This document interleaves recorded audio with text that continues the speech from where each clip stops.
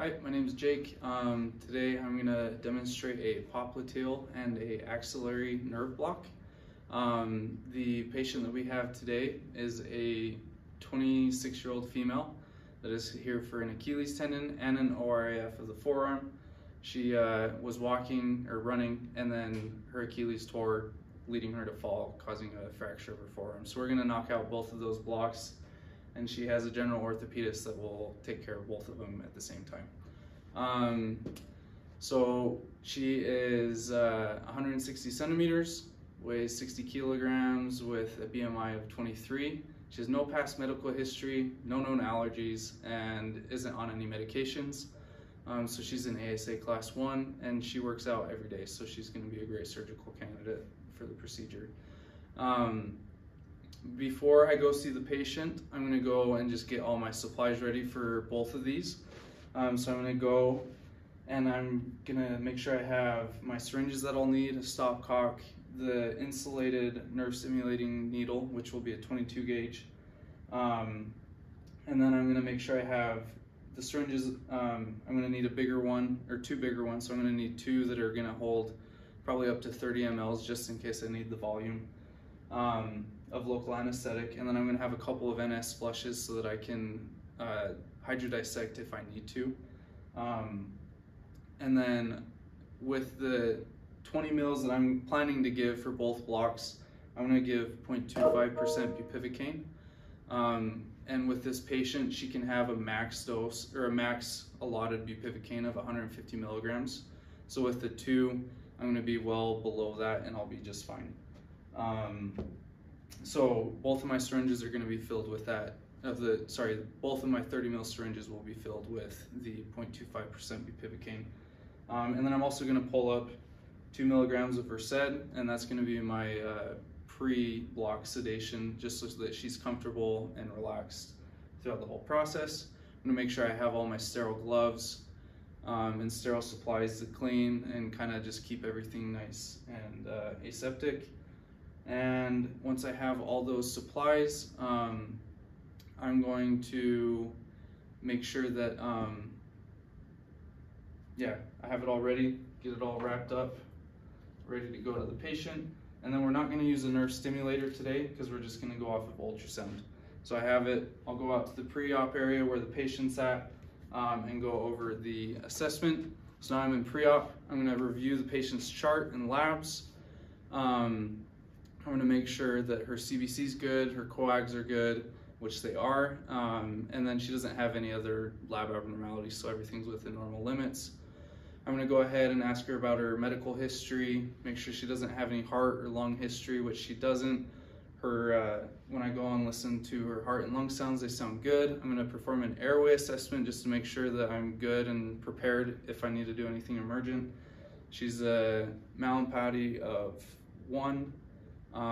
class 1. She has a class 1 upper lip bite test, so that's good.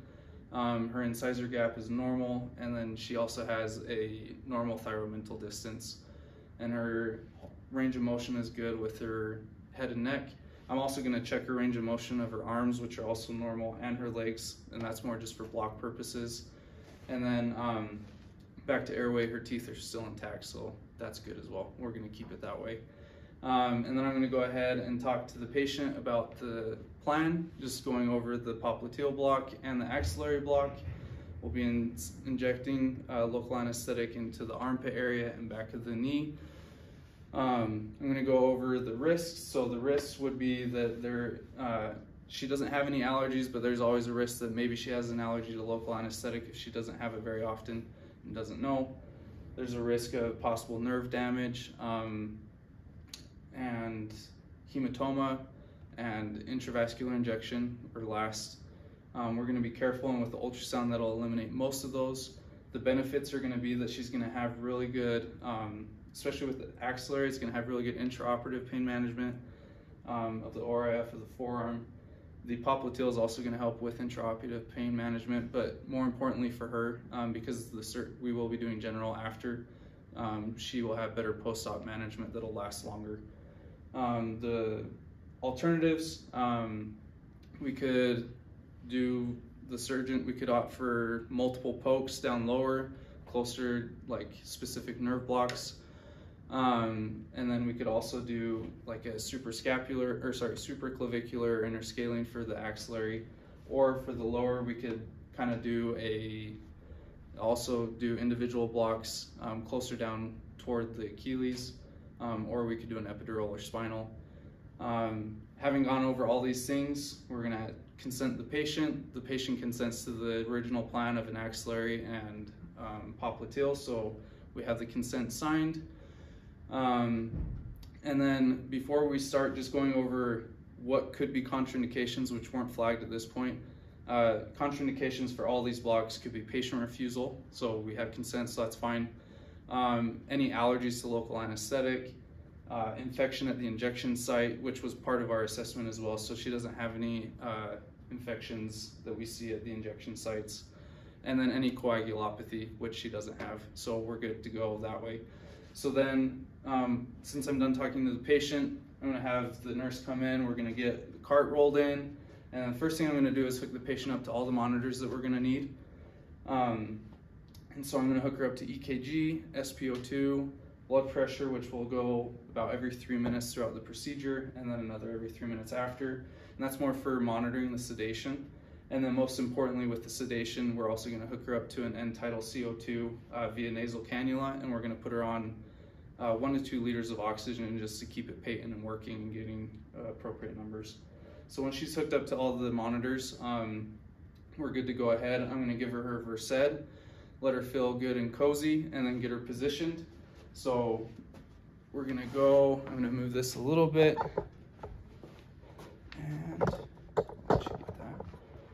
So we're gonna start with the popliteal block, because that one can be the most time consuming. The patient's being very helpful and she's holding the probe for us. So we have this here, we're gonna kind of move this. And then we're gonna get the area prepped and ready. So I have all my sterile supplies. I'm gonna go ahead and get some clean gloves on and get the area prepped with chlorhexidine. As it's drying, I'll get my sterile gloves on and then grab the needle and ultrasound probe cover. And then I would have a nurse hand me the probe. I get the probe cover on, so now we're good there, it's sterile, and we can go ahead and move forward. And then my nurse is gonna push my chair forward for me so that I can get this in good position. And right before we go to poke anything, we're gonna also do a timeout. So with this timeout, we wanna make sure this is the right patient. Are you the right patient? I'm the right patient. Good. And then we're gonna also make sure, so her Achilles is on the right leg, is what the chart says. And I can see her Achilles is up in her calf, so that's the right leg. And then also her axillary, her ulnar fracture is also on the right arm. So we're gonna make sure that we're working on the right limb, which we are. It's at the right time before surgery, and we have the consent signed and ready to go. So that timeout's complete, so now I can go ahead and start going. So we're gonna start in the popliteal fossa, and I'm looking for the popliteal artery, which is right there in the center of the screen. So now that we've found that, we can see that we have the what would be the common peroneal nerve on the screen. We're gonna go ahead and move up cephalad, following that. And although you might not be able to do this with your Achilles, we're gonna try it anyways. Can you go ahead and act like you're stepping on a gas pedal? Good. So we can see that toward the bottom. Go ahead and do it again. Good. So we need to move down a little bit. Okay, go ahead and do it again. Good, so we can see that those two are kind of right there together. And we can go down and see that they split. So now we're going back to where they joined. One more time, please. Good. So now I'm gonna have my assistant freeze. Can you do it one more time? Good. Okay, so they're both joined. So now we're gonna freeze just to demonstrate. So we have,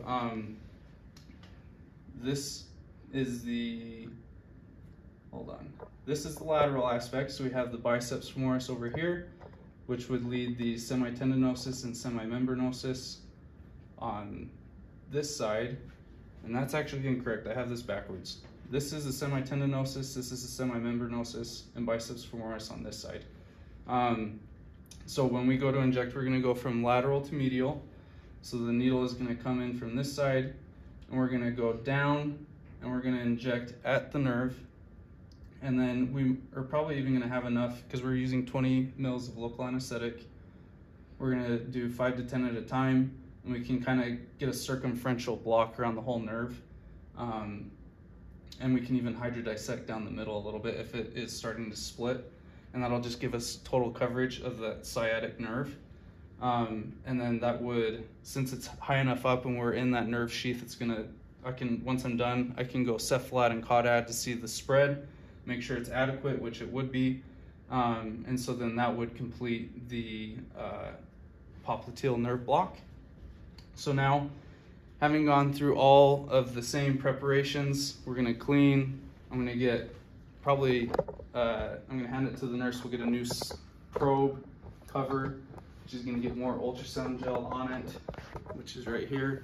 So we're gonna say that this is already done.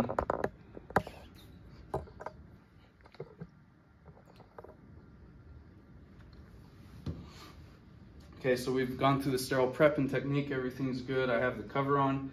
Yep, the patient already knows what she's doing, but we're gonna make sure that we have it so that the axilla is open so we can see it, and her arm's gonna be bent at a 90-degree angle, but not more because we don't wanna cause a brachial plexus injury. So then for this, we're going to, got my probe cover on. Going at the axilla, yes, we're gonna unfreeze so we can see. And I'm gonna be looking primarily for the axillary artery. That'll be my first target, which is gonna hide now that I'm on camera.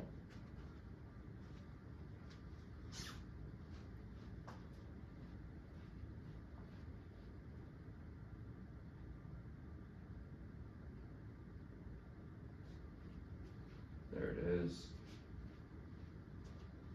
Okay, so we can see, oh, right here, that's our vein, and then this is our artery. So I'm gonna go ahead and compress that down. Both ways, okay. So right here, we can see that that is the musculocutaneous nerve, and that's gonna be in the coracobrachialis. Down here, we can see this is gonna be the triceps. So then, here's our axillary artery, so we know that the radial nerve should be in this spot, which we can kind of see some hyperechoic body right here. The median nerve, I believe, is right here because that's, you can see a hypoechoic body here, and then on either side, we can't really see it, but we know that the ulnar nerve should be in either of these spots.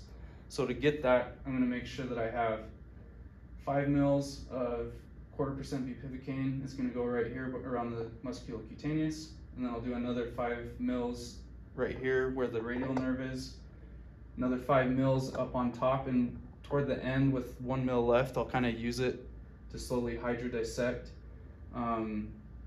as I'm going across, and then inject another 5 mils behind the axillary artery, and that should give me enough spread between the radial and the median to hopefully hit that ulnar nerve behind. So we can go ahead and freeze that there. Actually, I don't like that. Unfreeze. That's where we want it. Okay. And so then the important thing to note is as I'm doing all of these injections, I also want to make sure that I aspirate before I inject.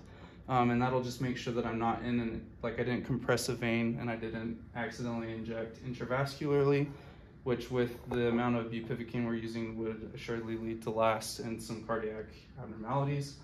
Once that's done, I can go ahead and clean up the patient, give it like 20 to 30 minutes, come back, see how it is, if they haven't already been taken to the OR and put under general.